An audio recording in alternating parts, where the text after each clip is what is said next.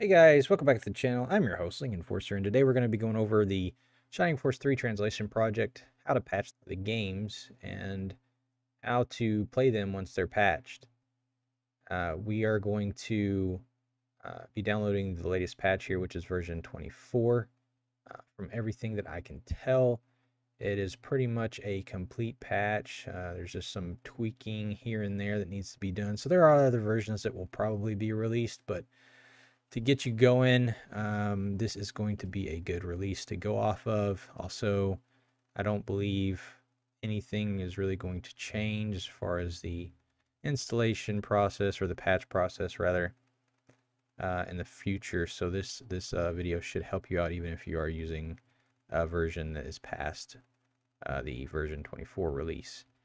So every link you're going to need is going to be in the description below as always, and you want to navigate yourself to this website here. Come down here and click download latest patch. If something like this comes up, just allow it, it's fine. Probably depends on what browser you're using if you get that. But once it's downloaded, we can go ahead and get started with the installation process. Alright guys, so once you have the patch downloaded, there's just a couple things I want to go over real quick before we start. Is that you will need the physical copies of the disks, or original copies of the disks, in the .bin/.q or .iso format. I cannot tell you where to get those copies at, but if you want to get the original physical copies of the disks, you should be able to find them on eBay, and if not, maybe, I don't know, maybe Amazon, I don't know. But definitely eBay is the place to go if you don't already have these discs. And for the first scenario, in order to patch it, you're going to need the NA or the PAL version of the game. The Japanese version, scenario 1, will not work with this patch. So you need the NA or the PAL version of the Shining Force 3 game. And then additional to that, you're going to need the scenario 2 and scenario 3 versions of the game that are the Japanese versions. And then also you can also patch the premium disc if you have that as well. I've got all 4 sitting to the side. Before we get started with that, we need to go ahead and go download Daemon tools. This is going to be how you're going to be able to mount the .bin/.q files or the .iso files of the original copies of the game. That's the route that you go. So I'm going to hop over to the web browser now. Alright guys, so once you're on this website here, we're going to go ahead and download Daemon Tools Lite. Once you have downloaded it and installed it, we're going to run the program, and I'm going to switch over to the program right now so I can explain a few things to you. Alright guys, so once you load up the program, you may have to go through a few things, skip a few things. I think there's like a little tutorial or a guide when you run it for the first time. But this is going to be how you're going to mount the original copies of the game. Again, cannot tell you where to get those. Google is your friend. But with that said, this is going to be how you're going to be able to mount those .bin/.q files, the .iso files, in order to get the patcher to work. And speaking of, let's go ahead and head back over and let's get that going. So we're going to double click the exe. If this comes up, just go ahead and run it anyway. And it wants to know, where do we want the patcher to install? So I'm going to navigate to that real quick. So as you can see, I have the location on my D drive there, and it's Shining Force 3 v24, because again, this is version 24 of the patch. Once you have that done, just go ahead and click extract, and it will extract the patcher to that location. And now we're going to head over to the where we just extracted that patcher to. Alright, so now I'm in that Shining Force 3 v24 folder. See the SF3 translation right here, just double click it. And you're going to be worried about this SF3 patch wizard here, double click that. And we're going to be running it off of this here. Now here's the question, do you have the physical copies, or do you have original copies of the discs? If you have the physical copies of the disc, obviously you're going to be putting those into your CD drive and letting those load up before we launch this program here. But if you don't, This is where Daemon Tools comes in with the original copies that you would have to get somewhere out there in the internet. And I'm going to go ahead and go over how you can go ahead and mount those images now. All right, so this is real simple, guys. So what you're going to do, I've got a little example folder here. This is actually scenario 1 that I patched. I don't remember what patch it was, but it was from a couple of years ago. But I'm going to use that as an example.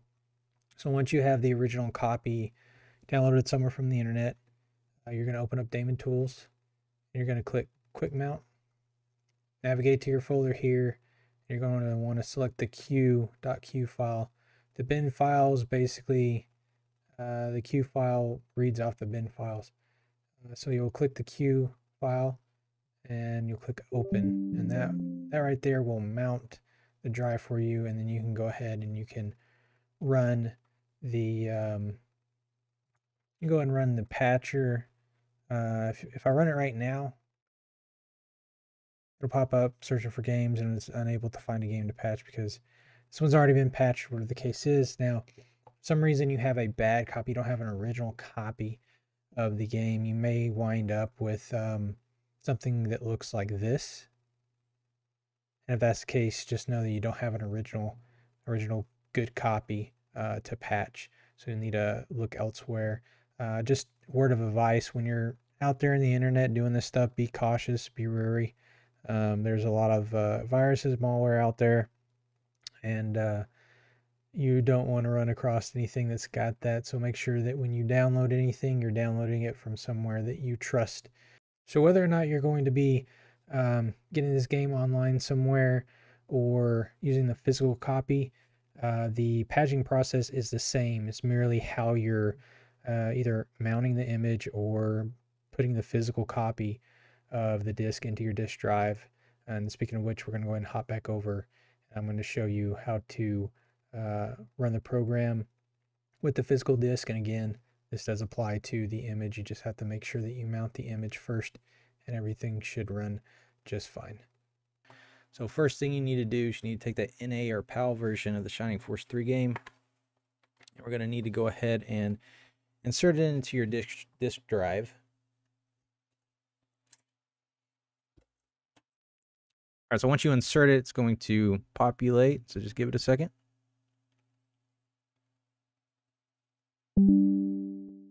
All right, so as you can see, it's recognized the disk here. And then we're going to double click right here, SF3 Translation EXE. So this may happen. It's telling me that I need a newer version of .NET Core. Would you like to download it now? Go ahead and say yes if you get this message.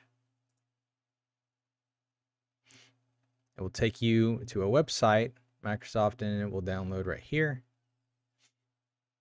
And then all you need to do is install it. All right, guys, so once you have that installed there, go ahead and double click the SF3 Translation.exe. If for some reason you get another message like this, then you'll need to just go ahead and double click what you had just downloaded and repair, and then it should work for you. But back to this, we're at the SF3 Translation.exe. We're going to double click it. Get this nice little window pop up here. It says searching for the game. It says, would you like to patch Shining Force 3.1? Yes or no? Of course we want yes, so hit enter. Debug mode patch found. Would you like to add the debug mode patch? That's completely optional. I'm going to say no for this tutorial. And then it says, where would you like to save it?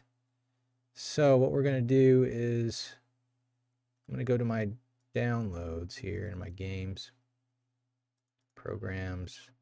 And right here, I'm actually going to create a new folder. I'm going to call it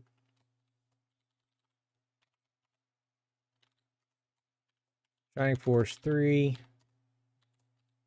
Scenario 1. And I'm going to double click that. And then I'm going to click save.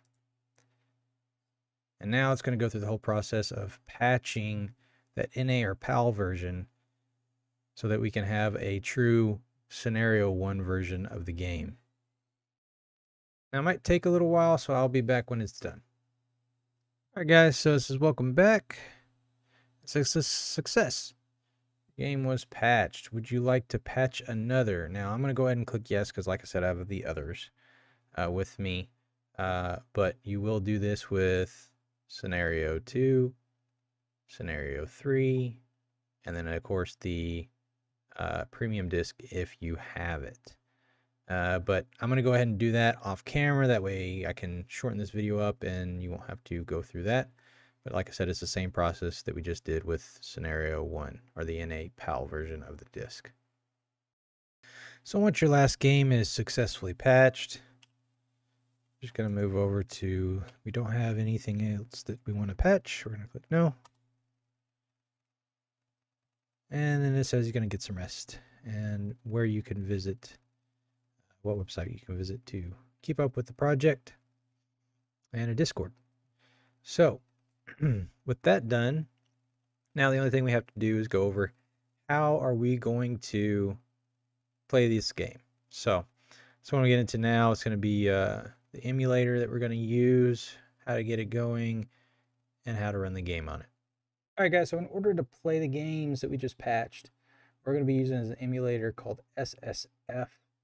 The good things about this is that the fact it doesn't require a BIOS file. It's going to play the games that we just patched. It's got save states that are supported as well, which will help out in case the emulator backup memory doesn't work. And one thing to note just real quick is that in order to get these games to run properly on SSF is you will need a BIOS file. Again, I cannot tell you where to get this. Just like the original copies of the game, I cannot tell you where to get those. But in order to avoid any problems while running the game, you will need the BIOS file. And what we're going to do is we're going to scroll down. Don't worry about this here.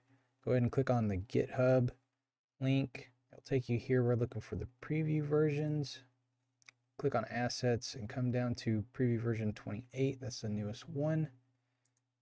Click on it and let it download. Once it's downloaded, go to where you have it. We're going to extract it.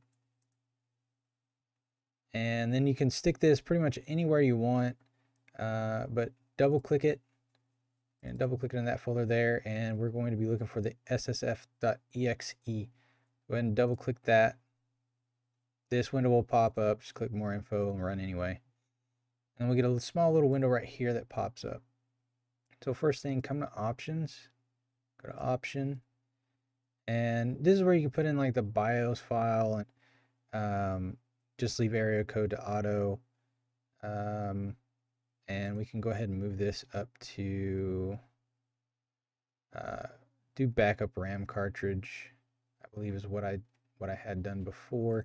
Here you can mess with the screen. I would pretty much leave it the way that it is. You can do widescreen. Don't do VSync. It tends to slow the game down. And we're going to go ahead and go over to our controller here. And we're going to redefine. So click on redefine here. Have your controller plugged in. Click on redefine. And then it's going to ask you for what key. So up, we want up, down, left, right. A, B, C, X, Y, Z, L, and R. Start. And then for the rapids, I just use the joysticks because I'm never going to use that. I just move it around until it takes it. So we've got our controller mapped out. And you can mess with some more stuff over here. I leave it pretty much just the way that it is.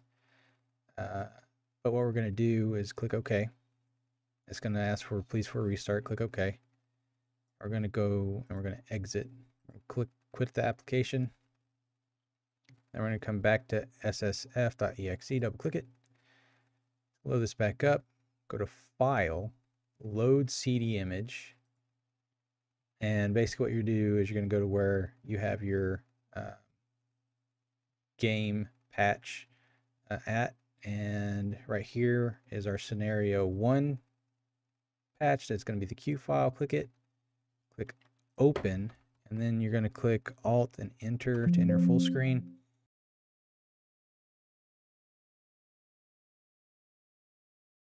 As you can see, the game is now running for us. It's patched and ready to go. Don't forget about Shining Force Central. That's going to be the best place to go for any updates to this patcher. They also have a forum that you can join where you can ask questions if you need to and get feedback or advice if you're having any issues or trouble. But this is pretty much the easiest and fastest way that I know to get this game going and running. I'm going to go ahead and click Start. And as you can see down at the bottom, it says translation version 24. Again, it's another way you can verify that it's been patched. But yeah, guys, that's pretty much it. Just to recap, we've downloaded the patcher, we installed the patcher, we patched the games, and now we're running them through SSF. If you have any questions or comments, again, guys, you can go to Shining Force Central or just drop them down in the comment section below. I respond to every comment that comes my way. Also, if you like this video and it helped you out, go ahead and hit that subscribe button and turn on that bell icon so you know when I upload new videos. And with that, I'm going to get out of here, guys. You guys take care, and I'll see you in the next one.